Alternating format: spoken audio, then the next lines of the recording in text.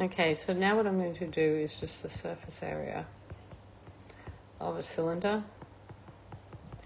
Now, basically, with a cylinder, like if you get a cylinder and you draw it out, if you had like paper that went around the outside of it and you unwrap that paper, that would actually look like a rectangle. Like if you got a rectangular piece of paper, you can grab one. You should grab one. Go and get one. So you get a piece of paper, and then like this.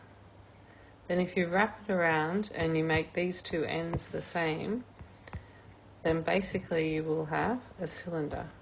Okay?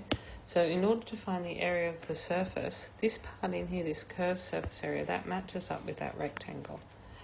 The area of a rectangle is base times the height. But the perpendicular height is the same as the height of the cylinder, because when you unwrap it, it will stay exactly the same height. The problem that we do have is this one here, down the bottom. Now when you curve it around, it becomes this part here. Okay, so on your cylinder, it's the part going around like that. So that is actually the circumference. So if you're looking at this here, this would be the circumference of the circle. And the circumference of a circle is 2 pi r. 2 pi r.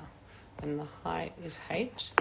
Okay, so that curved surface area, the curved part of the cylinder, is equal to 2 times pi times the height, or 2 pi r h.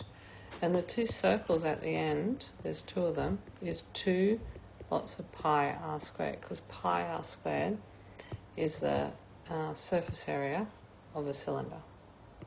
So that means that altogether, if you get the whole surface area, it's 2 pi r squared plus 2 pi r h.